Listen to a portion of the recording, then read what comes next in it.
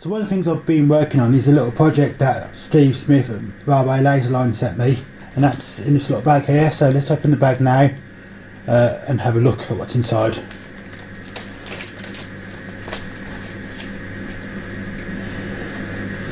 So I've got some clear acetate and I've got some picture frames. So the idea is the frames just stacked together there with the picture, the acetate, and then the frame around the outside. So what I'm going to put these together. I'm going to show you how I'm going to do it. So thanks to Dave, I've got some photographs here. So it's HSTs, class 47s. So I printed these off and I'm going to put these inside the in the frame. So what I'm going to do now is I'm going to show you what I'm going to do with the frame. So put the acetate safe to one side. I'm going to separate the frames from the backing. Put the backings something else safe. I've got two different thicknesses, so this is really a test to see how they work, and if they work, if it does work and they look successful and look good, I'm sure these will be rolled out across the range and you'll be able to buy them yourself. But they are nice for build, you know, for adding that extra bit of detail to buildings. So let's see what they look like. Try and keep the different thicknesses separated.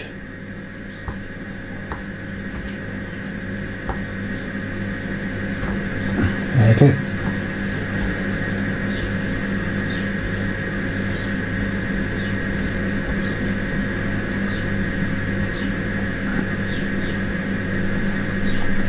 So finished this off is I'm going to just paint them black. So I'm going to use Tamiya, a flat black X1.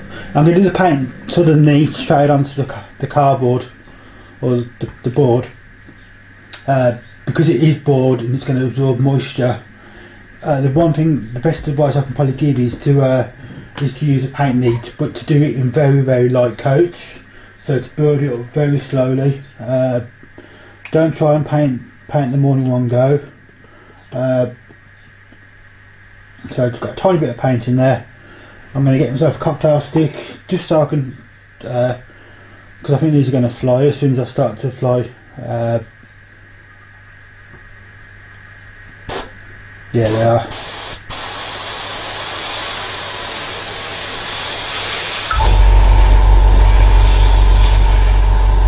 So I'm hardly pulling back on the trigger.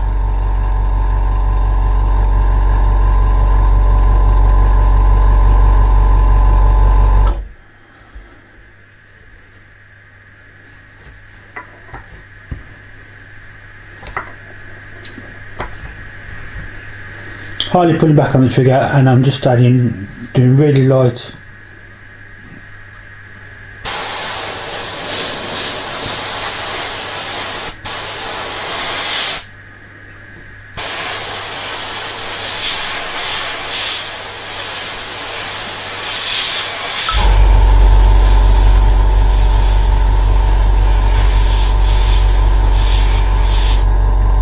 So I built it nice and slowly.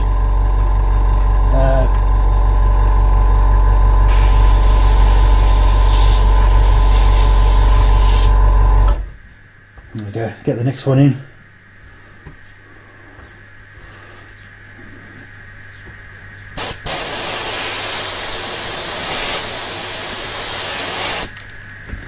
That's all you mean. As soon as you let go, if you've got any air pressure on it, it just flies because there's no weight in these at all.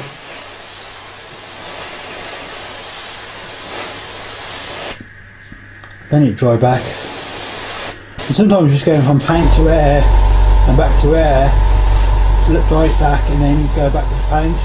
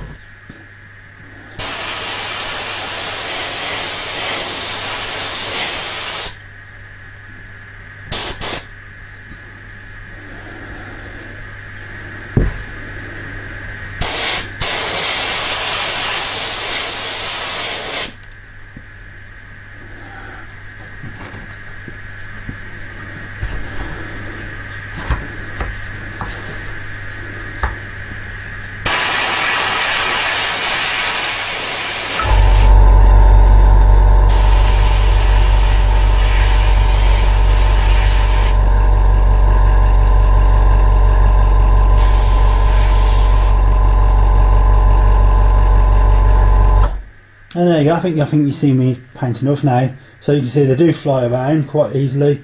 So it is a case of taking your time, probably doing one frame at a time. Like use the air to hold it down, using the air to dry it off. You could paint it by hand. The only concern with painting by hand with a brush is if you get too much paint on it, it could sort of do damage to the frames, because they're only, like I said, they're only laser board, so they're going to absorb moisture. And if you get it too wet too quick, they'll just swell or go funky shapes. So that's why I'd use my airbrush. But if you haven't got an airbrush, have a go with a paintbrush and see how you get on. But we'll leave this to dry off now, and then we'll come back and see what we do next. So what I've done now is I've got this is a thinner card, and I've cut one of the pictures of a class 47. So this is taken inside David's TMD. So all I'm going to do is put the picture over the backboard over the picture first to make sure I can fit it in, give me an idea of how it's going to look. So the frame is a bit smaller than the picture's a bit smaller than the backing, which isn't a problem. Before I work on sort of this corner here and go out from there, so I'm going to cut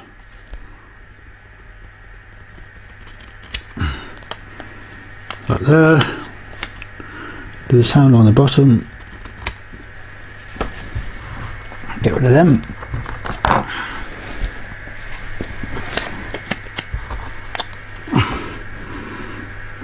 And just go across there. Okay, I've got some put stick. So I can put stick on the back of the photograph. Regarding this, it won't damage the because being a printer on paper, I don't use anything too wet because it might smudge or damage the picture.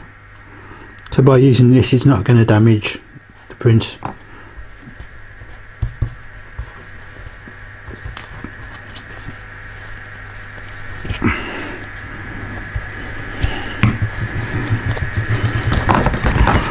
Just take off the excess, and hopefully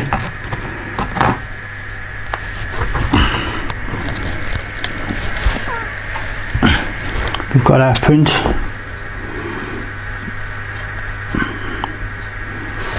Which, there you go, I'll show you there.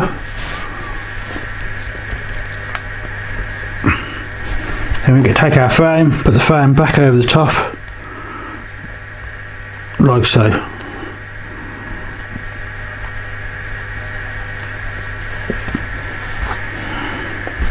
For this, I'm going to use a tiny bit of, again, I'm going to try the put stick again, so this works.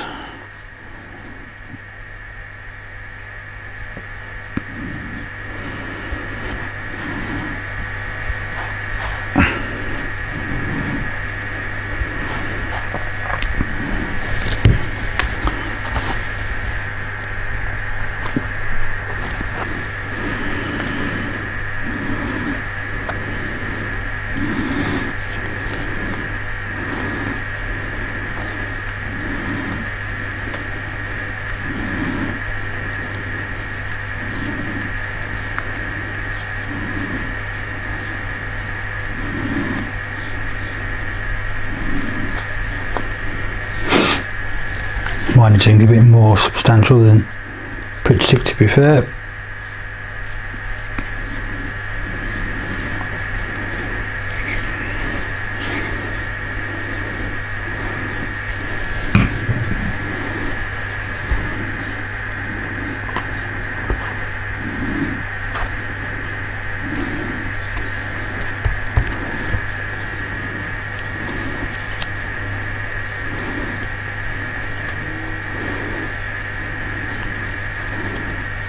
And there we go,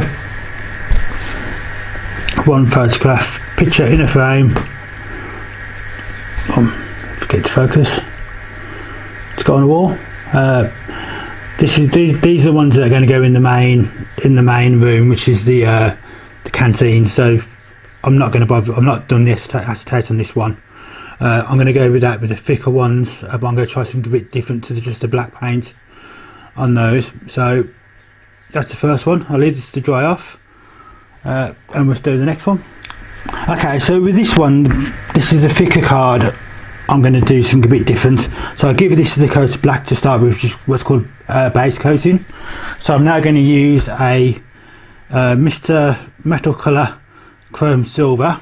This is a metallizer paint, so you can actually buff it up to quite a nice shiny finish if you want to buff it. I don't know how well this is going to buff on a picture frame, but we'll give it a go.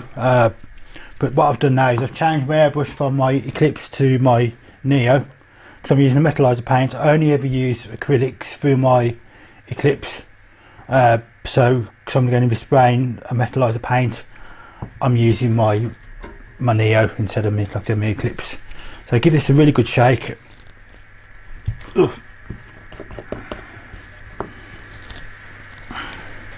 Copper pet, and let's see how this goes. I don't know how it's going to work. This really is something very different. This is quite a thin paint as well, so won't need very much.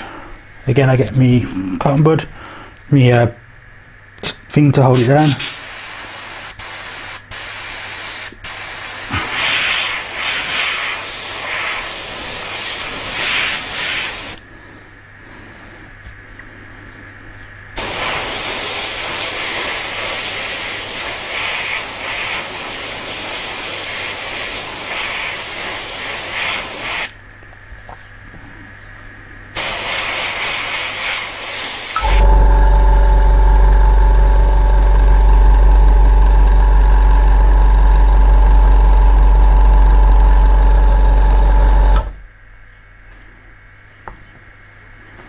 There you go, it looks quite a nice effect, doesn't it? Quite.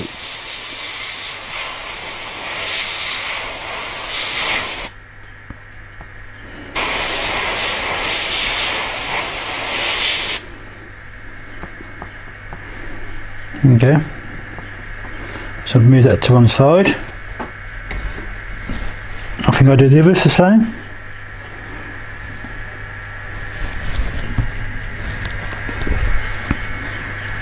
Because the idea of putting the black down first is just so it gives the frame a bit of depth and thickness.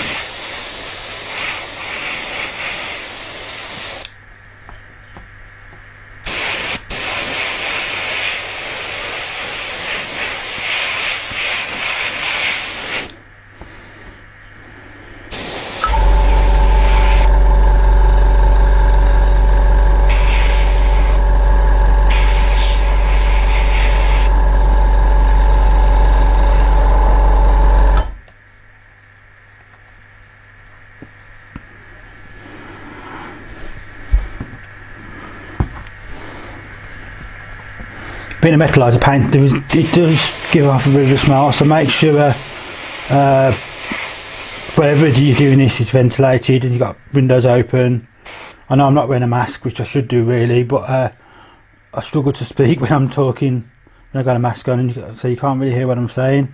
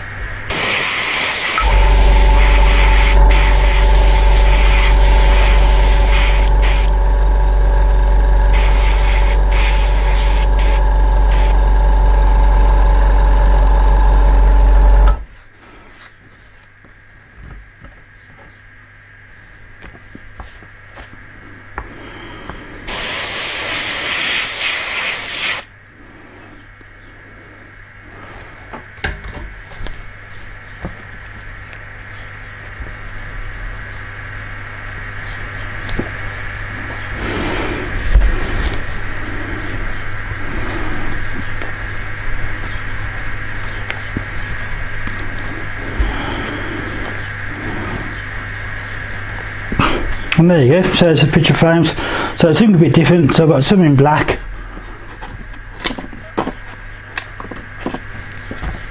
I've got some in silver. There you go. So I start to put these back together now. So like I said, these are buffable paint. So but the idea is you can paint it on and then polish it. So if you give it 10-15 minutes to dry off or dry back. So what I've got is got two picture frames there. All I've done is spray them so far. So one on this side, the left hand side, the right hand side to you, I'm going to leave. The one on this side I'm going to buff.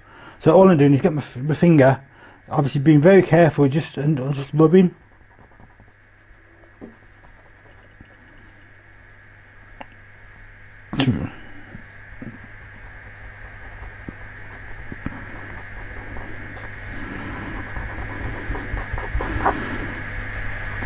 It doesn't make a bit of a mess of your finger.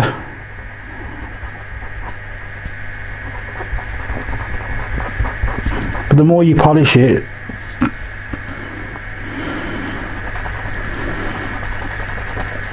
the shinier it will become.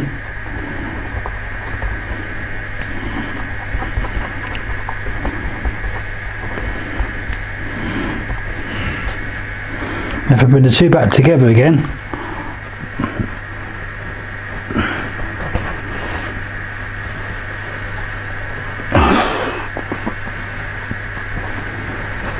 I'm hoping you can see the difference. To my eye, this one is definitely shinier than this one. I don't know if the camera will pick up on that, but yeah. So okay, it leaves a bit of a mess of your finger, but you should be able to clean that off quite easily.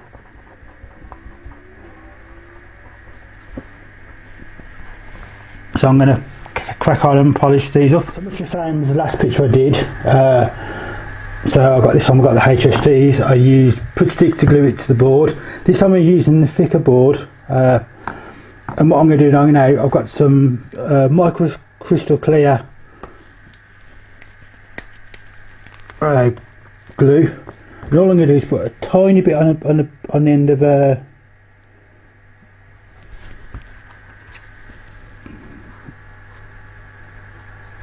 and just run around the edge of the picture.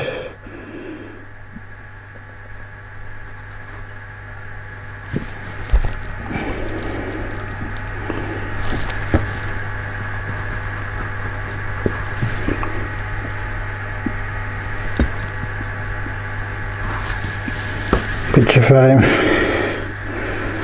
Really being careful not to get any on the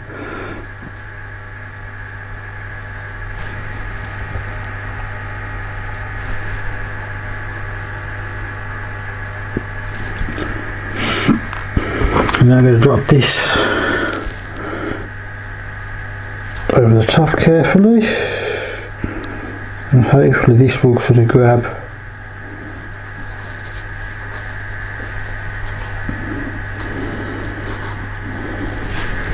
Plastic, and like I said, it should dry clear anyway, but I'm trying to get it on, avoid getting it on the picture. I'm going to do the same with the picture frame, tiny bit on the back of the frame.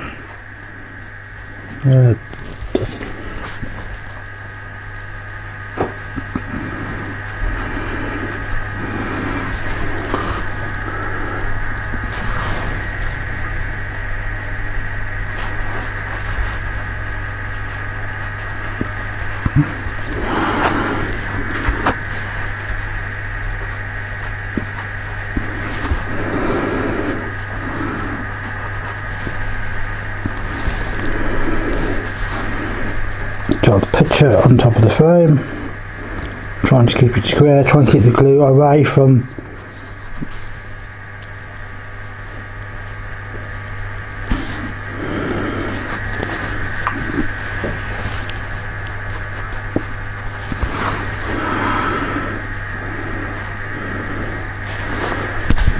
get a clean cocktail stick, very clean.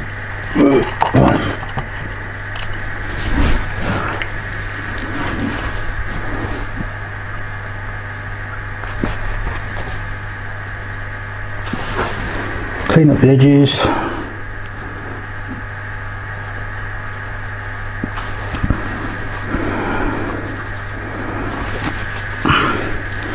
There we have, I think it's focus,